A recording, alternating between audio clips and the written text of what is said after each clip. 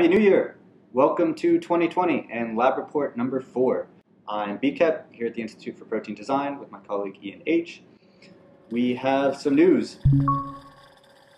This past month on December 3rd we had a science chat with several Foldit scientists where Foldit players came to chat and they asked about the recent poly-proline puzzles. There were great questions about the recent cryo EM paper, and Foldit developer JFlat06 gave us some details on the upcoming website. We are very excited to upgrade the Foldit website since we've had so many recent problems. You can find a transcript of the science chat at the link below.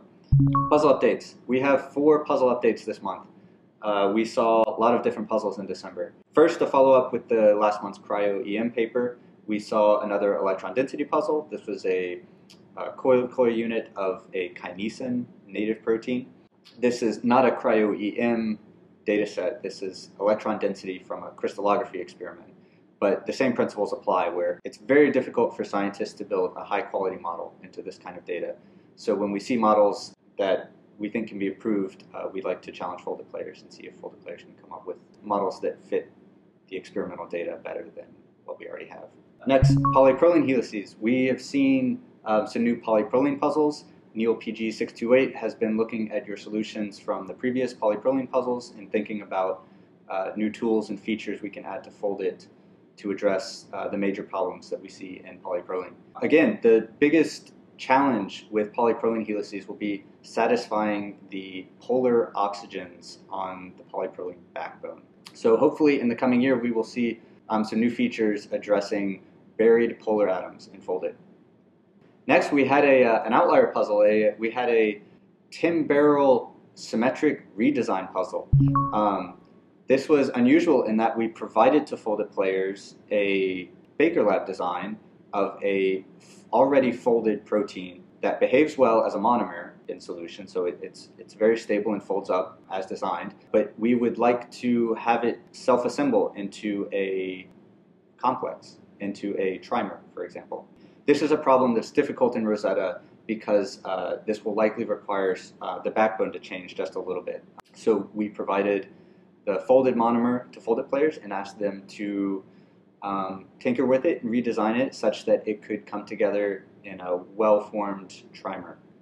Lastly, we saw even more symmetric design puzzles with hydrogen bond networks. These are great. We love looking at the solutions that Foldit players come up with for these hydrogen bond networks. And in fact, we have a design of the month this month from user Fiendish Ghoul. This is from puzzle 1764, symmetric trimer design H-bond networks. This is a standard trimer design puzzle where Foldit players are challenged to build a symmetric trimer. So this is 3 copies of the same protein that come together. And Fiendish Ghoul here has designed a brilliant hydrogen bond network that I want to dive into.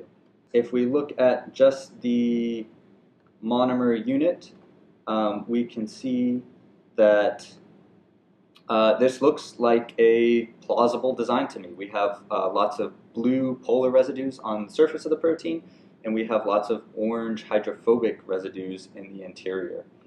So this is great. The hydrophobic effect is again, it's one of the main drivers of protein folding. So I think this monomer unit stands a good chance of folding up on its own. But if we zoom in on the interface, we see a very impressive hydrogen bond network from Fiendish Ghoul. It starts with 2 serines on one of the symmetric units that hydrogen bonds here to an aspartate, which crosses to a neighboring histidine, which reaches over to the actual 3rd trimer. So this is a network connecting all 3 trimers in a single chain of hydrogen bonds. And it's not shown here, but this last histidine is actually making another hydrogen bond with the helix here, the backbone atom of the helix. And this is a nice interaction we don't talk about much in Foldit, called helix capping, where a residue side chain makes a hydrogen bond with a backbone atom at the end of a helix. So this is great. This means that this histidine will be well placed to make the rest of these hydrogen bonds and finish up the network. Again, what we like about this network is that every polar atom here at the interior of the protein is making a hydrogen bond.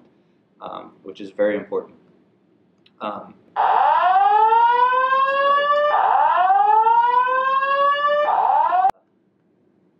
So this is a great example of a well-formed hydrogen bond network. Thank you, Mr. Gould, for sharing this design with us. Please share all of your favorite designs with us using the Share with Scientists feature on Foldit. We love to look at these. We love to see what Foldit players are excited about and what you're working on, even if they don't score at the top of the scoreboards. We have 2 lab updates this month. First, we have been continuing to test previous symmetric designs from Foldit players. We have a few hits, it looks like, of some designs that come together to form dimers. And these are especially exciting because they have beta sheets at the interface. And designing symmetric complexes with beta sheets has proven more difficult in the Baker lab than for helical bundles, for example. So these are designs without hydrogen bond networks for the most part. We are hoping that the new hydrogen bond networks and the more recent designs will give us a higher success rate.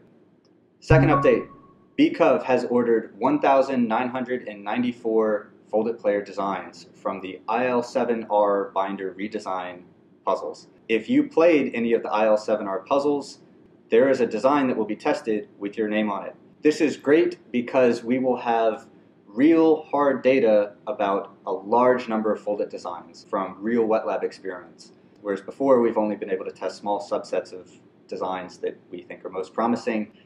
With BCOV's high throughput experiment, we can really see how these proteins actually perform in the cell. That's all we have this month. Again, Happy New Year. We have lots of new puzzles coming, lots of new experiments, a lot to be excited about. Again, thank you for playing. We will see you next month.